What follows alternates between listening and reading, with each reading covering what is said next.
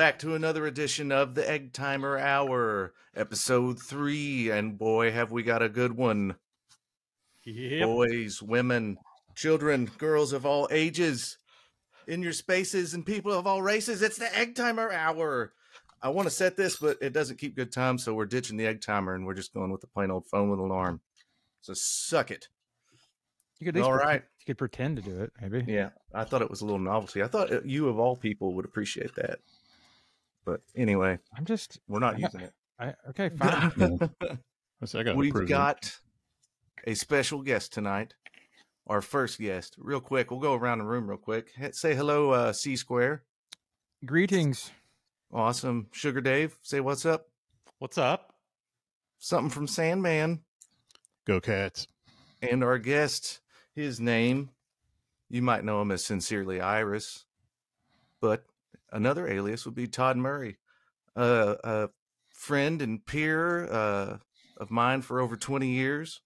He's just released a new album. I don't know how many albums he's released, but it's been a lot. Love in a Time of Disaster, released June 2nd, 2023. Please welcome Todd Murray. What's up? Thanks for having me. Hey, Todd. Thanks for coming, Welcome, Todd Murray. Thank you. So, Todd, is this the first record with the band? Everything else has kind of been solo. Pretty much, yeah. That's awesome. Yeah. But, before we get too much into that, I feel it incumbent upon me to discuss our relationship, because that's kind of our thing here. Is we're all kind of connected musically, it seems.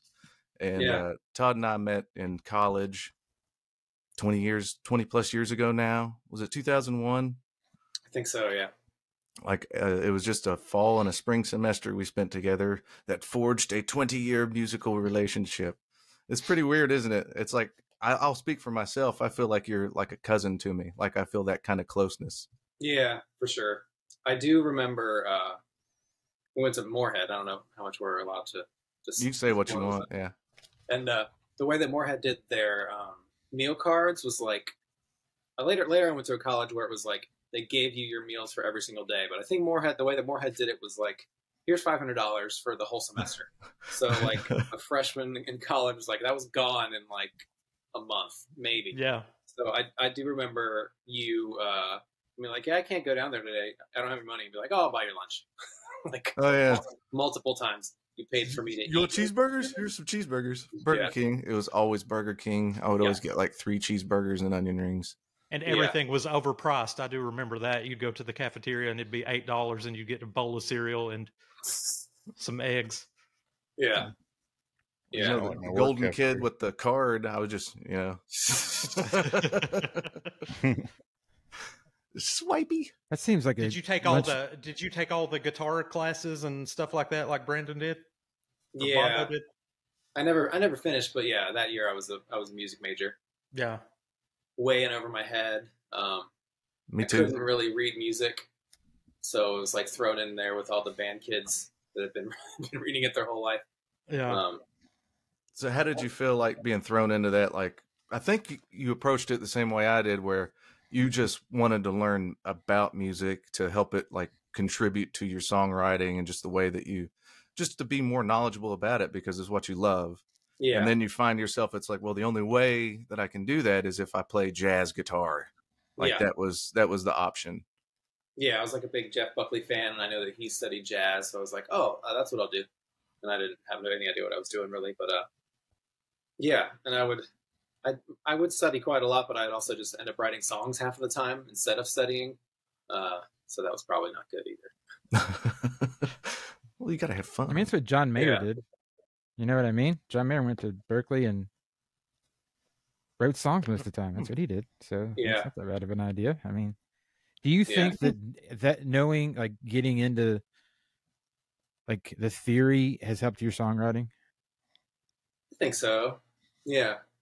Do you think it gives you more like colors to paint with? Yeah, I think so. I really like jazz chord progressions, so I think I've stolen a lot from those. Even though I couldn't master them or like totally understand them all the time, just a little bit that I could be like, oh, I can steal this little nugget, put it in a song somewhere. There's an augmented, diminished weirdness there that kind of gives you a color to progressions that could well stand out. Yeah. Yeah. Yeah. I listened to your album, Loving in a Time of Disaster, man, and I listened to it on the treadmill, and it was great treadmill music. I'll say that. Nice. Thank you. I thought I just really, man, you're the slide player, I'm guessing. Yeah. Man, I just want to say that you're an amazing slide player, dude. Like, you do stuff with a slide that I didn't know could be done with a slide. It's great stuff. Thank like, you. The thing you do at the end of the song Thorns, some weird, you know what I'm talking about? It's like it's a weird, it doesn't even sound like a guitar. He's never heard the song before. He doesn't know. Yeah. I'm just saying, you know, exactly what I'm talking about. It's like a weird, maybe to you it's nothing, but to me I was like, what in the world? And I really love, you know, it seems like you kind of carry the melody with it too. Like, you know, do a lot of your melodies come from you playing slide and kind of making the melodies from there? I think so, especially on the slide guitar. So I play this weird thing right here, the 4-string guitar, and I'm going to grab it. Yeah.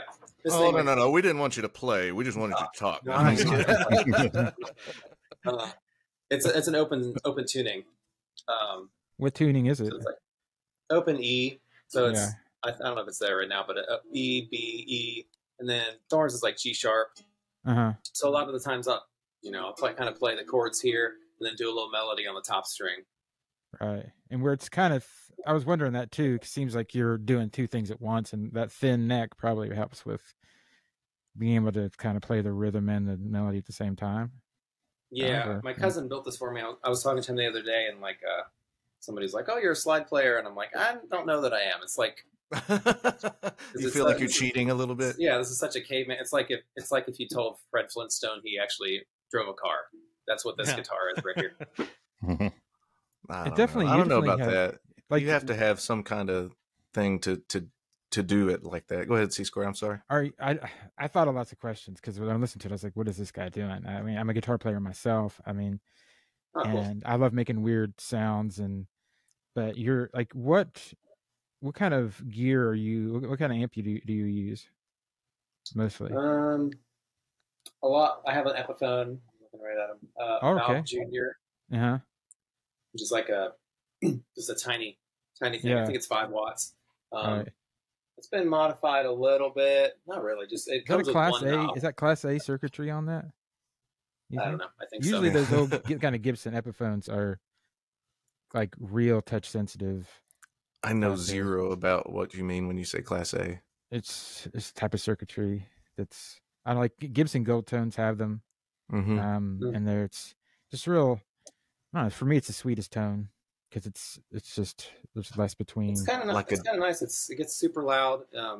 Has nothing on it, no reverb or anything like that. It is a reissue. I think it came out a couple years ago. Yeah. And at 5 watts, you're going to be able to hit some gain stages easy that you wouldn't be able to. Do you use any pedals at all?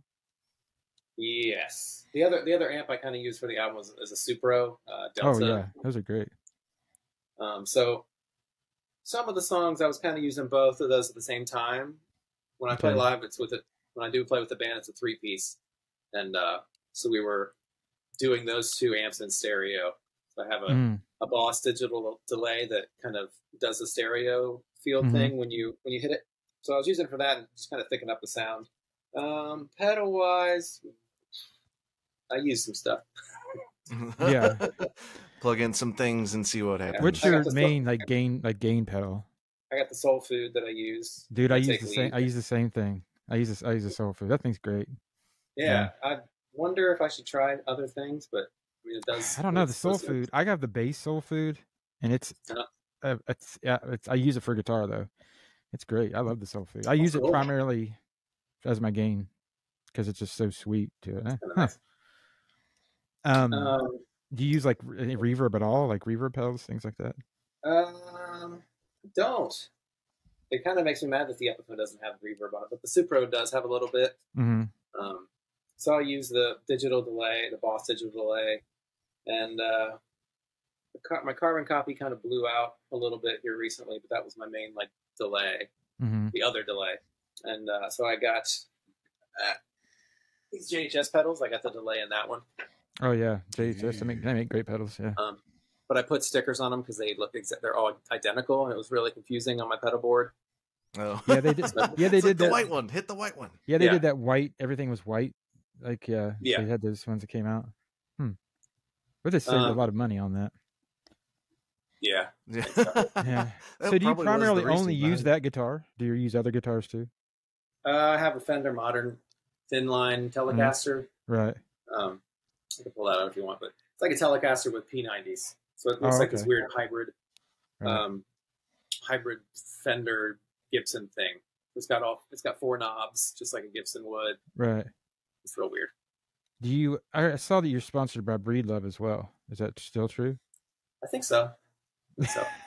I'm a big Breedlove. Shit now. I mean, I'm a big Breedlove fan. I've got a Breedlove and I love it. So I saw that now. Yeah. I mean, for studio work, they sound really good. I don't take mine out of the house or anything. Yeah. Because it's great for studio work though. So, I mean, great guitars, but kind of like the signature sort of has become this guitar. It's just what people notice me for. So, yeah. Like even I went to Nashville a couple years ago to talk to the Breedlove dudes and for him to take some photos or whatever. And he took some with the Breedlove, but he also saw that and he's like, dude, let's take some with that right there. I'm like, okay. It doesn't say Breedlove, but okay. I know. Whatever you want to do. It's not going to cancel my sponsorship, is it? Yeah. Yeah. Huh. So you've also got the Fender Strat with the Sierra Sunburst. I do, yeah. Why'd that make you laugh? You never get it out? No, because I really don't play it a whole lot anymore. But that was like my first electric. It was my first nice electric. My dad was like, "I'll help you pay for either half of your first car or half of your first guitar," and I chose the guitar, and I didn't have a girlfriend after that. But I thought that was so cool because we had the same guitar almost. Oh yeah, like it was a little different. Mine is just a black Strat, but it was always weird, like seeing another guitarist in college. Like you never know how to approach somebody because usually musicians are pretty I don't know, egocentric, egomaniacs, or you just never know. Yes. And it's like, I don't know. You know what I mean? Like there's some guys, like there was Roger Coleman. He plays with the Justin Moore band now. Did you know that? It's a country band. Probably don't listen to him. I don't either. He had a long ponytail, like pretty looking dude. I remember him. Yeah. But I don't remember. I was always kind of afraid to approach him. And I remember the first time he did, it was like, he's from Letcher County. And he's like, "How y'all doing?" They talk like this. And the coolest dude too, man. Like there was just so much talent around that place. It was crazy. And then he totally slays on guitar also. Yes. And he makes them too. Like he builds them. Yeah. That's pretty cool. Custom shout out to Roger Coleman Guitars. All right. I'm going to have to Google that. And he's a Letcher County guy? Yeah. Him and his cousin, Steve Goff, I think he plays a lot in Nashville. Yeah, it was definitely intimidating going in there. Most of the guys were really nice, though. I do remember that. The guitar players. I didn't really talk to like other instruments so much. I got to know some of them. Sandman, you want to say something?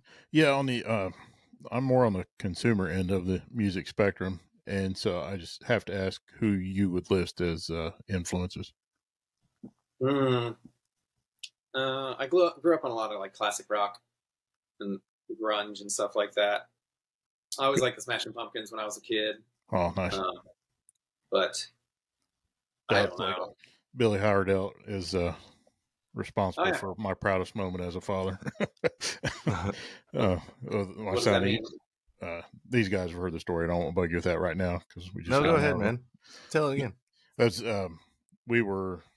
he was going around with Ashes Divide, and we were down at Riverbend, and so if you bought the CD, you could do the little signing, meet and greet stuff.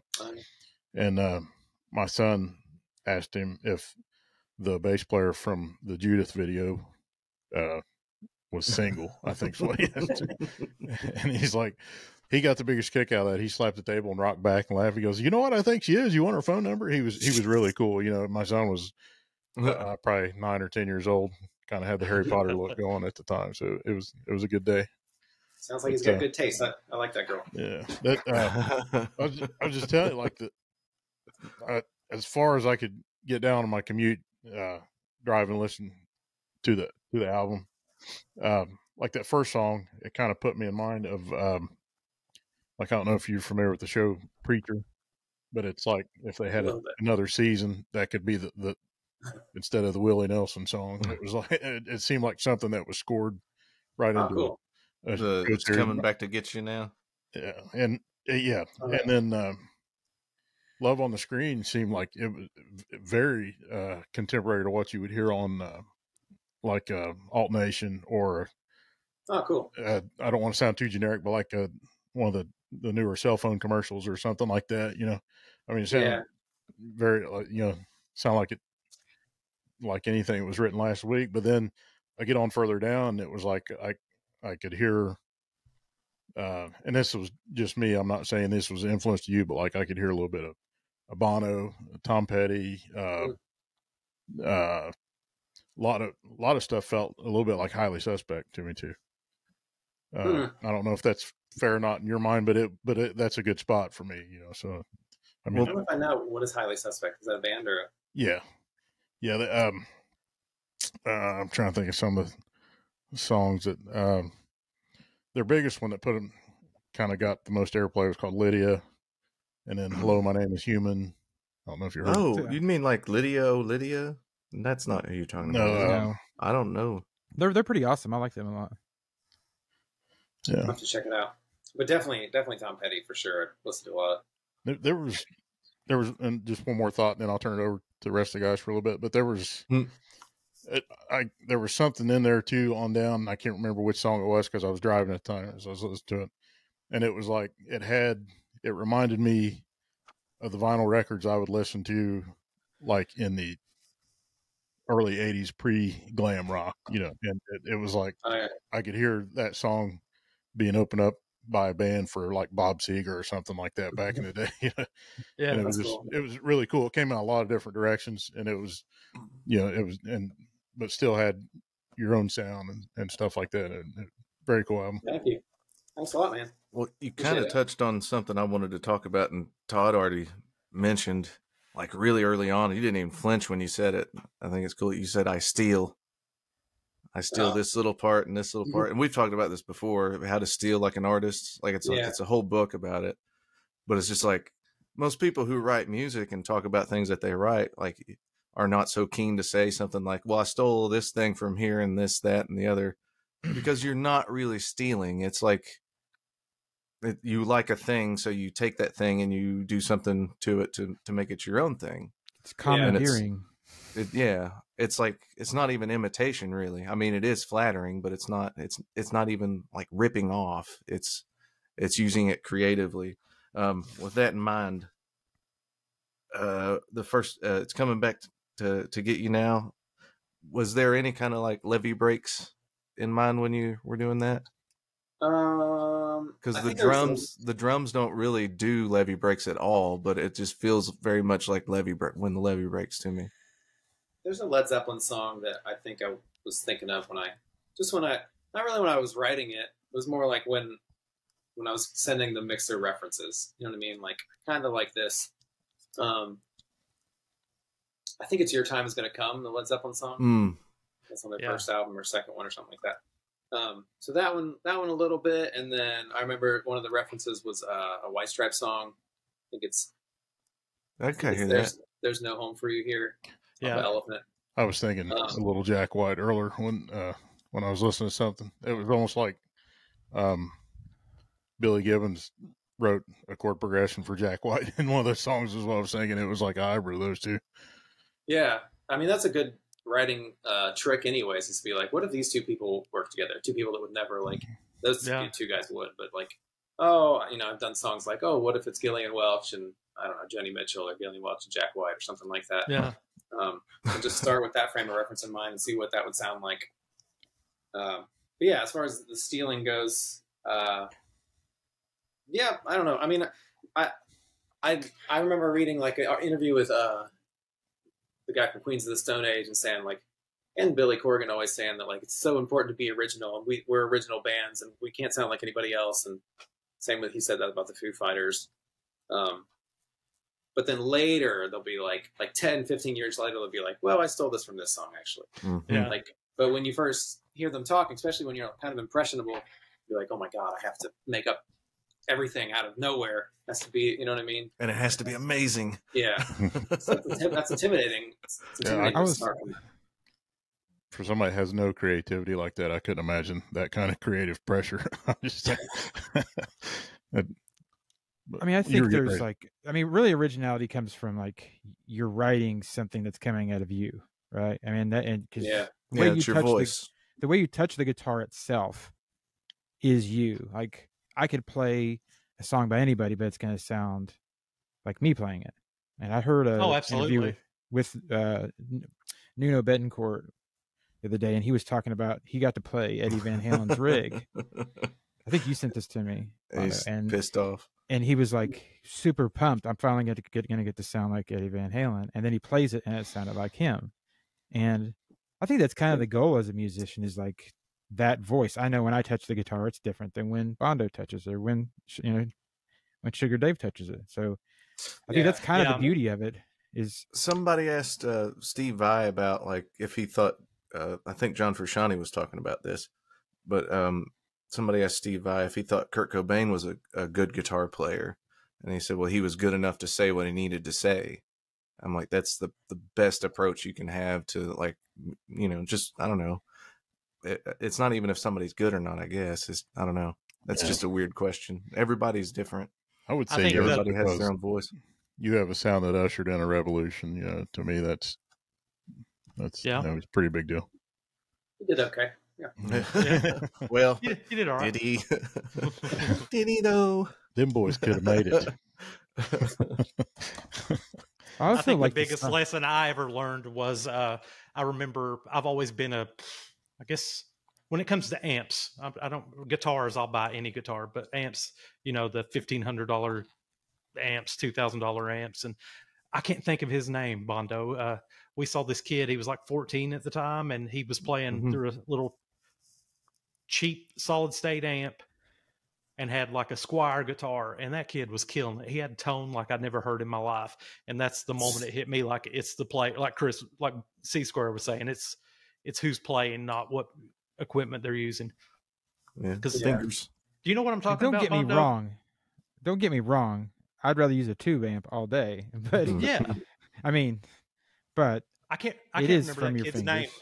Bondo was there with me, and I mean that kid was that's all we talked about was how the tone he had and just how amazing. Sometimes it works. I think I've read Stevie Ray Vaughan used solid state amps. Yeah. Sometimes it's just what's there. Mm-hmm. Can't be picky. When you think of the great guitarists, like think Les Paul, like he was just putting things together out of nothing. You know what I mean? Yeah. Have you Todd? Have you changed the amps you use over the years and kind of landed at this amp combo? Because I mean, I've done that 2 amp, thing, and it is pretty awesome the tone you get out of it and I mean, it's pretty awesome when you get that going on. For a while, I just had a totally crap. Well,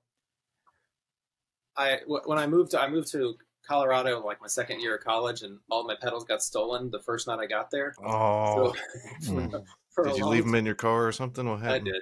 I did. Small town Ohio. I did it. I took my electric out, but it just didn't. I don't know. I think I left the pedals, and they were in the suitcase, kind of hidden. And then my acoustic was in the trunk, but my trunk wouldn't open. It was broken. It could only be opened with a key. So luckily, they didn't get into the trunk, but they stole the pedals. So, anyways, I was anti-gear for a while. I was like, "Fuck this." I don't Not by choice.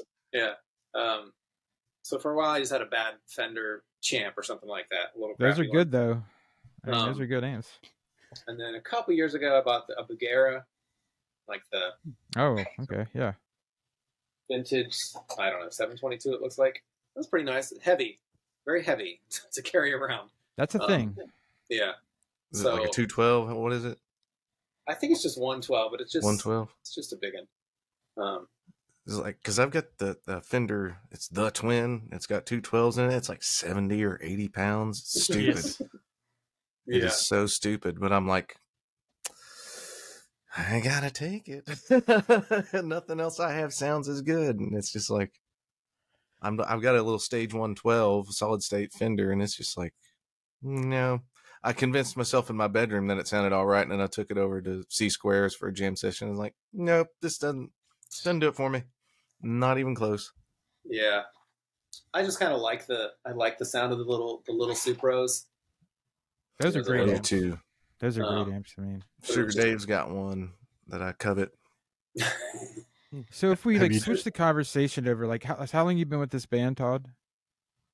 I mean, with the band, probably it's complicated because we kind of started playing right before COVID, and then I don't know what happened for 2 years. It was weird. So I guess maybe 2 or 3 years now. So how did you go ahead? Are you the primary songwriter for the band? Yeah. Yeah. So you bring ideas in and kind of like orchestrate it, or do just people add parts? Or can I offer an explanation? Because I think that Todd was a solo artist for a while. Yeah. And this is kind of like the first time, like I said before, when we started, this is the first one that you've done with other people, right? Yeah. And why have you been reluctant to do that? Because musicians are crazy. Yep. Because I didn't want to speak for you. They're a little unreliable. So, flaky. I'd meet with a bass player and for the first time, and he'd show up an hour late at my house and be like, "Hey man, what's going on?" He's like, "I'm sorry, dude. I locked my bass in my car." Oh my god! Like, this doesn't bode well for the first meeting. So just little things like that just kind of turned me off after a while. Nobody really kind of took it as serious as I did for a long time. After a couple times, you're like, "All right, I'll just do this on my own." What is that about musicians? That is it the fact that they know how hard it is, or it's like why are they so flaky? It's interesting to me. I mean, I've been in many bands and it's always Flakeville. It's like a bowl of Frosted Flakes every time. I don't know. I think there's some mental health issues, probably. Well, yeah, substance abuse and mental health issues are probably our thing. Yeah. Well, I think it's kind of like, I mean, there are a certain, like, it's kind of like clientele, you know, like I have a pawn shop and there is kind of a certain clientele, and musicians are kind of they can be an extreme, you know, like they're just almost mad scientists sometimes and just don't have their shit together most of the time. That's just the type of person that a musician is usually. I don't know why that is. That's a really good question. I wonder if somebody's done some kind of study about why are most musicians just fucked. I think there's an addictive thing to music, like little dopamine hits every time. You know, it feels good to play music. So I think that people who like those kind of little highs, that's a good point, are attracted to playing music. That's my guess. That's a damn good guess. No study needed. You solved the riddle. Put that on TikTok and get ripped apart. Yeah. Where are you from originally, Todd? Or like high Fayetteville, school? Ohio.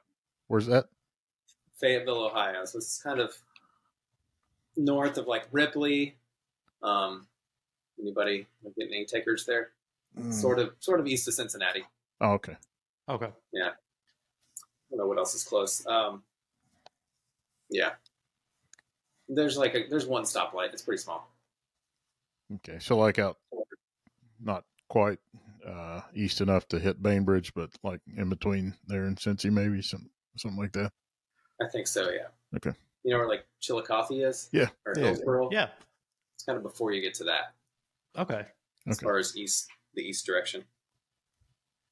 Okay. I've just got to say this before I forget. Bondo sent me, I'm Not the Same, the link to it, like when it came out. I don't know what year that was, 2000. Which 18, one? I think. Yeah, 18, 19, and it's been a permanent on my playlist since. Oh, cool. And I got a feeling that quite a few on the new album is going to be on my playlist too, because it's just killer. Oh, Thank you. The two redos from the EP. We did Thorns and Trouble. with the band. And I need to go back. I did listen to them yesterday, both of them. I can't say that I prefer one over the other. Like, that's usually like when you've heard bands do something like that before, like, oh, here's an acoustic version and they did a full band version of it. And sometimes it's like, maybe not. Yeah. I don't think that applied there. So good job on you, man. Thank you. Yeah. So I think we were talking about it before. So like bringing songs to the band, I don't think it really worked like most bands do. It was mostly me like recording a lot of stuff at home. Pretty much everything. I would record everything but the bass and the drums. And you would you kind of dictate to them what you wanted? Kind of, yeah. But I'm sure they know what to apply, you know? Yeah, both very talented musicians, and I was generally never like, or very hardly like, no, I don't like that idea. So did you all record it? Like, how did you record it? Did you go somewhere? Did somebody help you? Most of the tracks, those beginning tracks, were at my house, and then we would go to either the drummer's house, who kind of had a recording studio at his house. So who like sound engineered it? Like, did the drums and mixed it and that Chip, kind of thing? The bass player. The bass player? Chip mixed it, and yeah, it was kind of, he did great, man. Co-engineered it. Yeah, he did amazing. The drums on that, because whenever I first listened to it, like whenever your stuff comes out, I just put it on a playlist, because that's just how I listen to music. I don't. Yeah. Sometimes I'll listen to an album straight through, but anytime somebody's like, listen to this, I just add it to my listening playlist, and it'll just kind of come up randomly. Yeah. He's like, you're listening to the last song first. I don't know how you're listening to this, but yeah, that's what you do. You're like, what? But it's like that way I can kind of stack it up against air quotes professional recordings. Yeah, you know what I mean? To see if it holds up. That's kind of the same thing I do whenever I record something. But like that is like one of the hardest things to do, is make a whole cohesive mix to where it sounds comparable to all these guys that throw thousands or hundreds of thousands of dollars at a record. Yeah. And it's like, that record sounds awesome. Like, it really does. I assume you're really proud. I would be. Yeah. It turned out really cool. I mean, he worked his butt off on it for sure. You know, and put up with all my emails of like, oh, let's tweak this and let's tweak this, let's tweak this. You know, bass is too loud. You know, Rev 8 or F or whatever, you know, like the reference. You know what I'm saying? Like, it wasn't just like, oh, this is good on the second mix. It would be like the 6th or something like that. Bass sounds great though. Who's good at that? Dude, that whole band sounds great. Was there another guitarist, or was it all just you? Yeah, just me. Really? Yeah.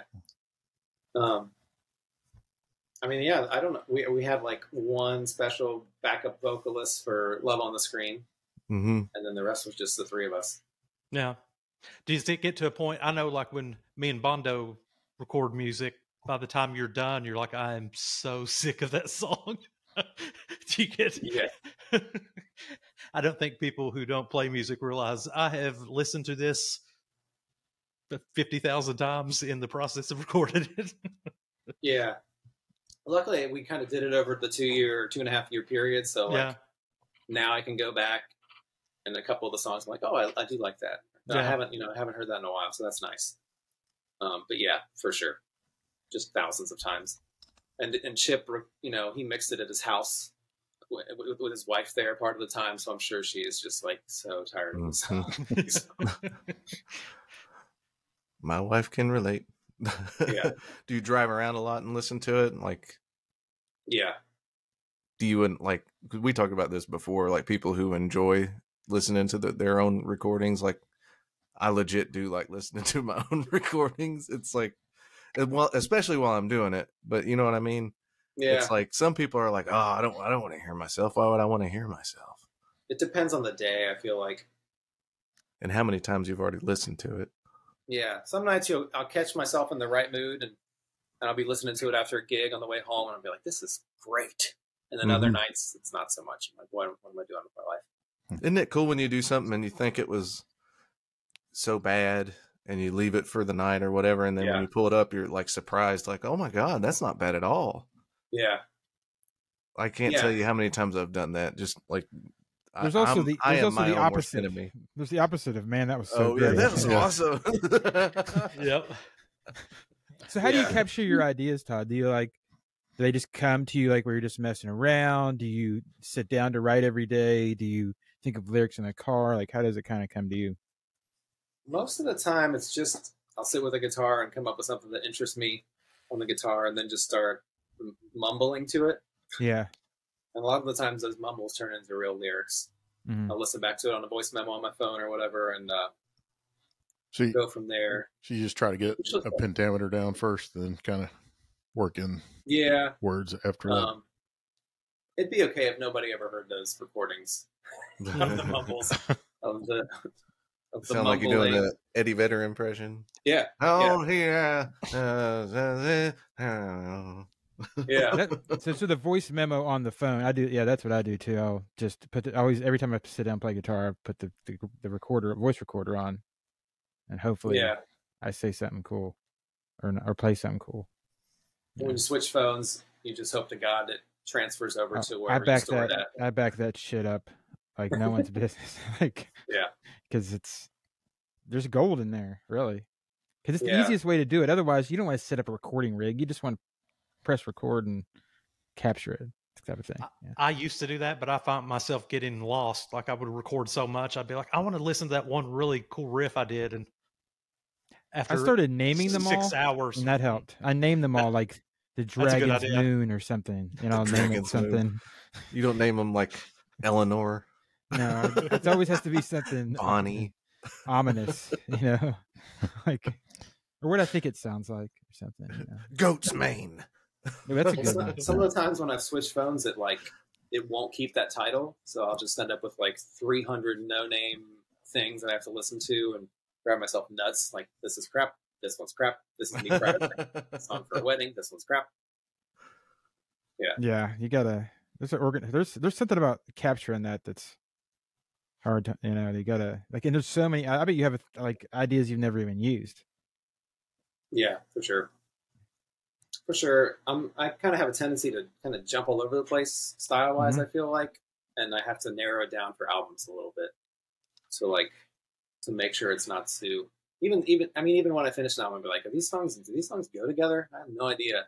And that's even after thinking like of paring it down to a certain sound. Why do we have to have an album that sounds all the same? I don't even like albums that sound all the same. Me either. Well, you like them to be cohesive. You like, at least for your vision, for it to make sense. I don't know. Why couldn't you? If a band's putting out multiple albums, it's like Stone Temple Pilots or Tom Petty. They never made the same album twice. Their whole that album could sound kind of similar, but then the next go around is. I'm going to tell you why you don't have to do that.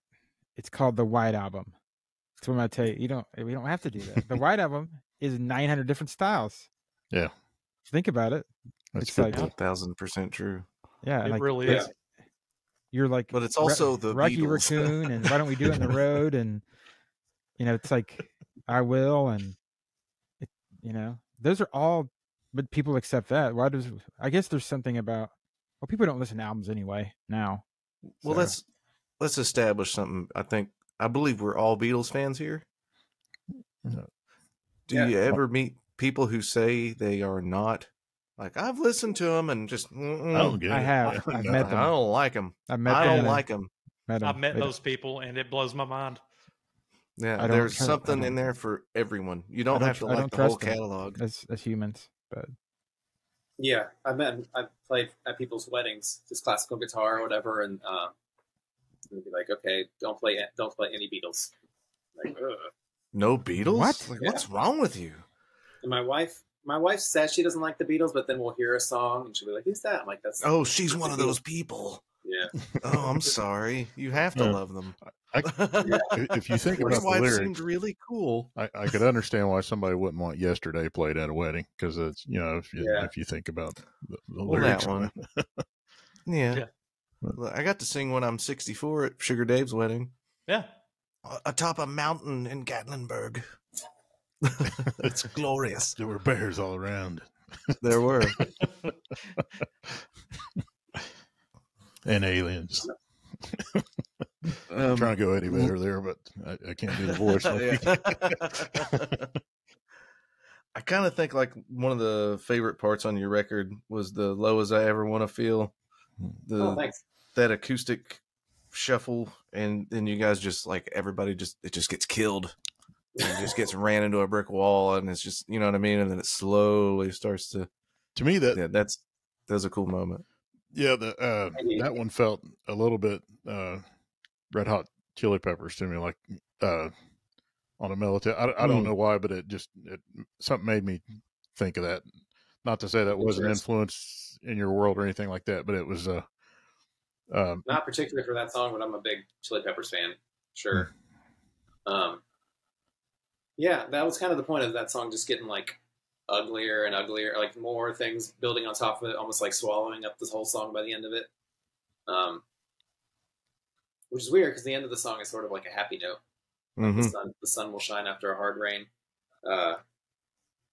Yeah, that was. I like that song. It's fun. Were the claps real or were they digital claps? Do you know? I can't remember what they were. I think they might have been the distorted claps. It's hard to get real claps. Yeah, I know. Sugar's watched. I wanted to have Boots marching on a song, and he watched this dumbass stomp, trying to record stomps for probably 2 hours. Sweat dripping off of it. He's like, "I think we got it, man. Woo. One more, like, we'll just layer them all together. It'll be exactly what we want." It was just like, this is so stupid. Like the next day, there's one of those moments. It's like, this was a bad idea. We just wasted 2 hours. The whole evening's gone. Yeah. Man, my hips hurt like hell. But live and learn. There's a plugin for that. I'll show you later. Yeah. It's way easier. Yeah. I know you guys just needed to use a stomp box. Sorry.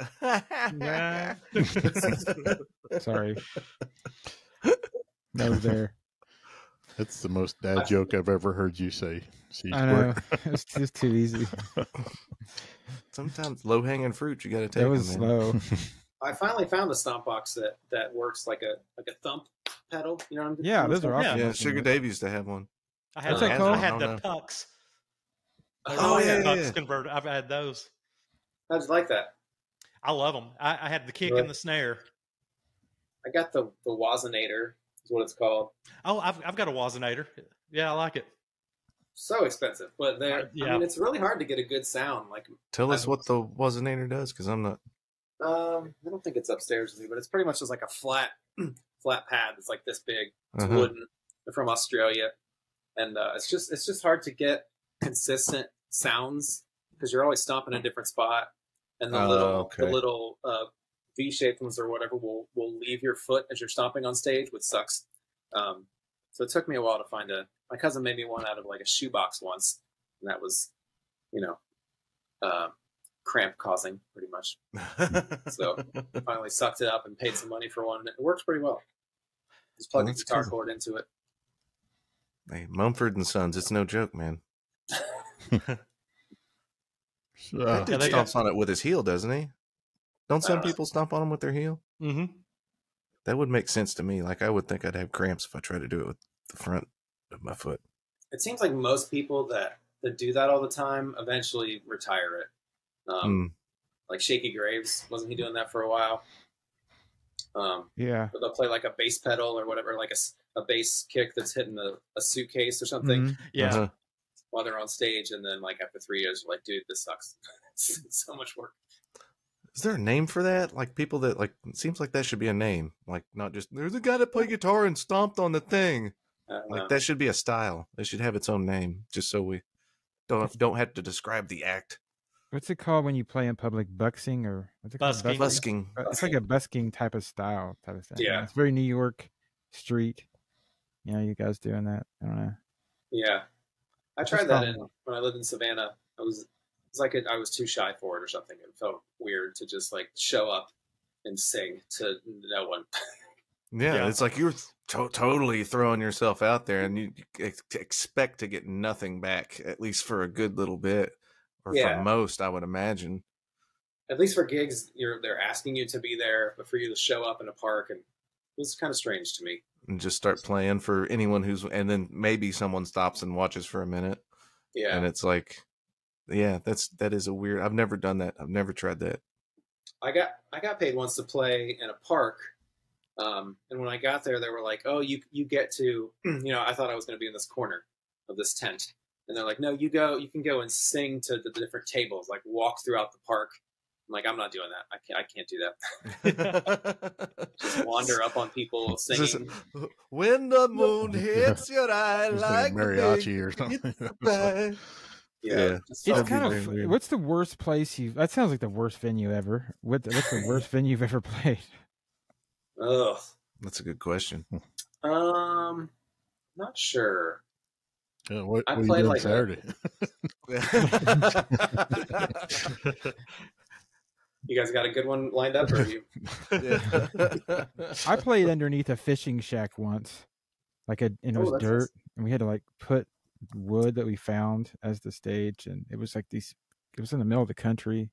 Was it a private party type gig? Yeah, my buddy set it up, and that's what my worst gig was too. Was a private party. Yeah, it was under a fishing shack in the middle of Greenup County, and I mean we've got thousands of dollars of equipment, and we're just playing, and during it, like we're just jamming out, we're playing all kinds of covers and playing original songs and stuff. And I remember at one point I was playing a little on the Watchtower, and the fireworks were going off. It was awesome. Yeah, I felt great. But at one point, the guy at the party was all drunk, and he had the party. He goes, "Hey man, we're trying to play Guitar Hero over here. Could you guys stop playing?" Yeah, I was like, "We're really playing guitar here. Like we're actually guitar heroes over here. Like what do you?" It was so. It was just, of course, this one like there's a crazy, Appalachian party, like moonshine flowing and people were just, I mean, it was crazy. But anyway, I remember playing a gig and it had us playing, and then right next door was like a dance club, and they kept coming over like mid playing. It's like, could you turn down a little bit? It's bleeding over into there. We're trying to dance did that, over here 10 times. I'm like, why did you hire us? This is a nightmare. I played this just for like realtors. So I was playing in the subdivision under a tent, but I don't know. They set us all up under a tent, but there was like beer pong was like literally 4 or 5 feet away from me. So they kept like bouncing balls into my gear. I'm playing solo. So that was pissing me off first of all. And then it started raining, and we're like, oh, we're okay. We're under the tent. And like, all of a sudden, like a river came down the road of just water, and it splashed and went through all my gear, went out through my pedal boards and stuff. And I'm like trying to pick everything up and freak out. And then I was like, okay, I guess the gig's over. Stopped raining. She's like, oh, you should play some more. After I packed up all my gear, she was like, you should oh my keep God. Playing. Was she just hammered or? I don't know. So the beer pong continued, bouncing the balls. It paid pretty well, but I got it through like a website where they could review me. So I was afraid of getting a bad review, so I just had to like suck it up. Yeah. Yeah. There's like a million gig stories like that. Can you play something we can dance to? I think that actually was said at that gig too. Yeah, it's said at every bad gig. Yeah, the whole like you're a jukebox thing is real rough too. Yeah. Can you play, and you're like, no, it's not a. We're not a it's not like bar. It's not like people go to a comedy show and say, "Do take my wife, please." do this joke. Who's on first? Yeah. I know Bondo's hot button with playing gigs is getting beer anywhere remotely near his amp or guitar, and I don't blame him. I'm right there with him. He's like, I've loosened up a little bit. It was probably just certain people with beer around my amp. Yeah. It's like, no, you get back over there. You can. But that where you've played Casey's a few times, that is a high risk maneuver. So and you know what? I should have probably, like, looking back on playing at a lot of the places I played, like, I don't know if I probably would never have taken my eyes off my gear. Like, maybe the world's just different now. Maybe I just see it different. But it was like, then I would be like, yeah, those guitars will be fine over there. And they were. But like, looking back, it's like, you're just lucky. Yeah. There were just so many times I could have lost gear. Oh, it would have took 5 seconds for someone to grab a $2,000 guitar and exit out the back door without you knowing. Yes, sir. Yeah. So as we approach the 10-minute mark, or less than 10 minutes left to go in the egg timer. I don't know if you know this, Todd, but when the timer goes off, we're done. So this is only third episode, so it feels like after the first one ended, I wanted to pick up the second one with the same kind of panel. So would you maybe want to come back and do something with us again? Maybe not the next one, or we'll see. Sure. Yeah. Awesome. Also, with that being said, is there anything you want to talk about? Anything you want to promote? Anything? This is probably going to be out like too awful soon, but if you got anything coming up. I don't know. It seems like on Monday I'm going into the studio to record Love on the Screen, just like an acoustic version with the violinist. Mm-hmm. So that should be out that would be cool. soon. I'm trying to because that song is like the most new wavy on the whole thing. For sure. Definitely stole from Cars with that song. Or just that kind of a vibe. Mm-hmm. I felt a little bit more Black Keys-ish from that one. Yeah. Well, the bass player's a big Black Keys fan. I think he's in a Black Keys tribute band. Oh, dude, I do the way that bass sounds, the fuzzy bass, like that just sounds cool. I saw the Black Keys this last summer, and they had such a big production, it kind of took away from it a little bit. Like, it was so big. They had like 77 people on the stage. Oh. And the two guys had that many people? That's a little hyperbolic statement, but they had a lot of people, and it seemed, I just kind of wanted to see them. Did they do any part of their set with just the two of them? Not really. School? No, they had like this one slide guy come out his name was like Busky Crowerson or something. I don't know. He's like, I don't know. It's not his name, but he was like real old, he's a legend. This is, I don't know. Jimmy he wasn't Busky Crowerson, but yeah, he was like, you could tell that they barely got him there. Yeah. And he played, it's like, but you could tell he was old, like he was, but it was still good. But it was so big that I kind of just wanted the Black Keys, just them playing. But they're a big production now. Of course, they're playing with Band of Horses, which they're an awesome band. What was the venue though?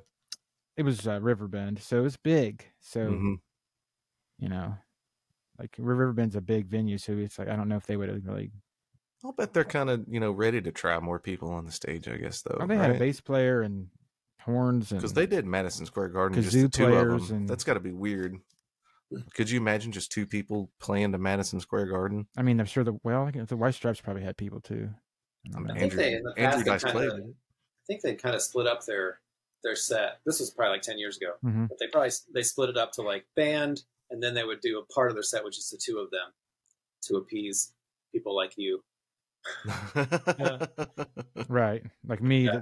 I just want the basics. I don't need all this fanfare. Yeah.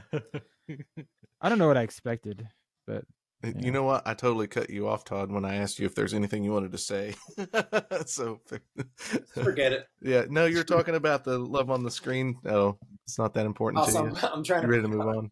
I'm trying to put out like two different versions of that song. So like a Spanishy one with violin, and then also a bluesy, like Delta bluesy slide version of that song. So that'll be out there, hopefully, by the time this comes out. Well, that's cool. That's soon after. I'll be looking forward to that. Thank you.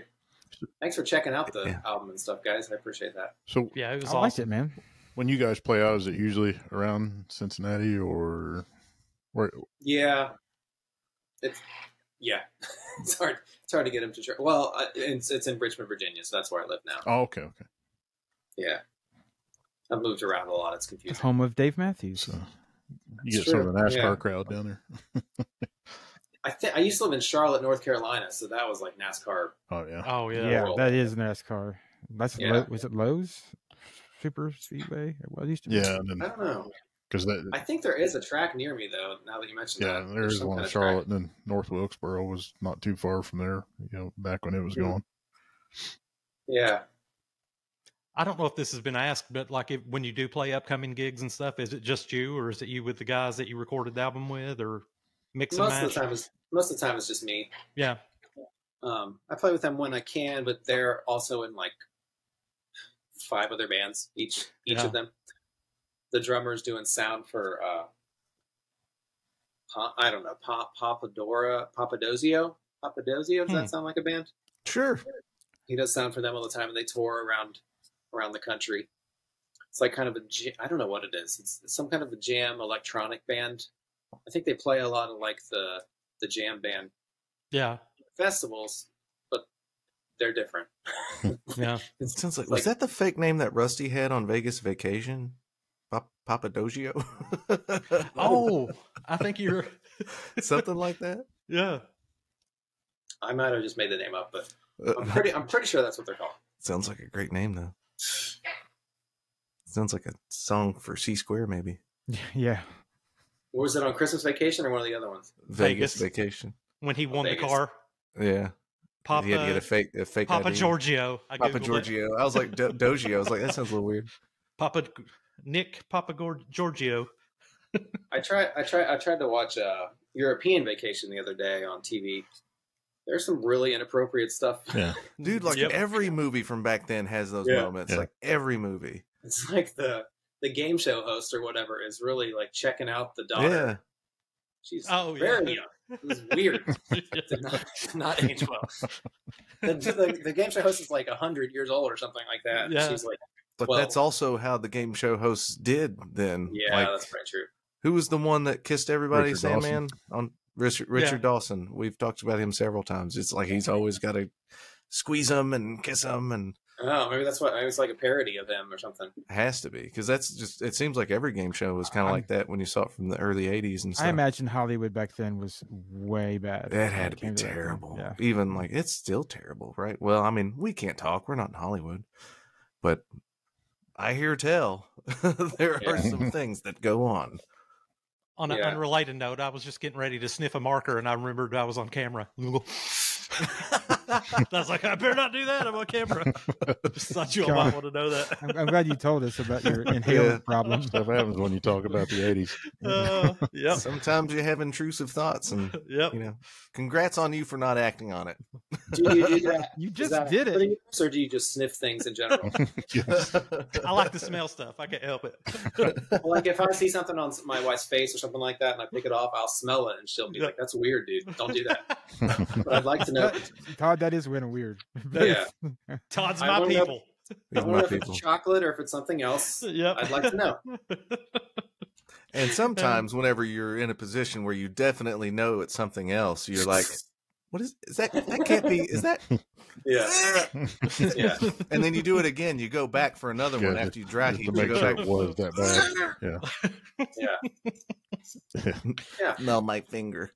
Then you try to share it with everybody. That's like, here, smell this. It smells like ass. Check us out. Oh, man. Sorry, that was the crudest moment. There you go. Yeah, that's short worthy. We shall see. Yeah. So do you ever do any like podcast stuff or like yourself? I'm sure you've been on some. I've been on a couple. I have a podcast called The Tools of Songwriting. Mm-hmm. Which is kind of happened during COVID. It's kind of whittled down a little bit, but there's some new ones out. I'm trying to get some more out there, but I interview songwriters and just go pretty in depth about their process and how they write stuff. And yeah, that's called The Tools of Songwriting. I think we got like 10 episodes or something like that. It's cool. Some of them are solo episodes talking about Steal Like an Artist is one. I think that's the first one I did was about that book. Such an important book for me. Who is that by? Austin Kleon, I think is the guy's name. He's like I think he's a Chillicothian person from Ohio too, actually. Oh, how ironic. Kind of crazy. Small world. Yeah. You ever hang out at the Sherman House? I don't think so. Where's that? Is that in Chillicothe? Yeah, or what was the other one? Suds Down, or anyway. So, I'm going to list every bar in Chillicothe till we hit one. You know, it's like, I won't do that to you. Did you guys ever go to like Seven Caves or like Serpent's Mound? Is that close enough for you guys to go to or no? I passed right by. Oh, it's timed up. It's the egg timer hour, y'all. All right. Oh, so we'll have to pick that up next time. Cool. Thank you guys for listening. Thank you for being here, Todd. Thank you guys for being here. Thanks for Till having next me. time. Later, dudes. Peace out. Bye. Talk about stuff.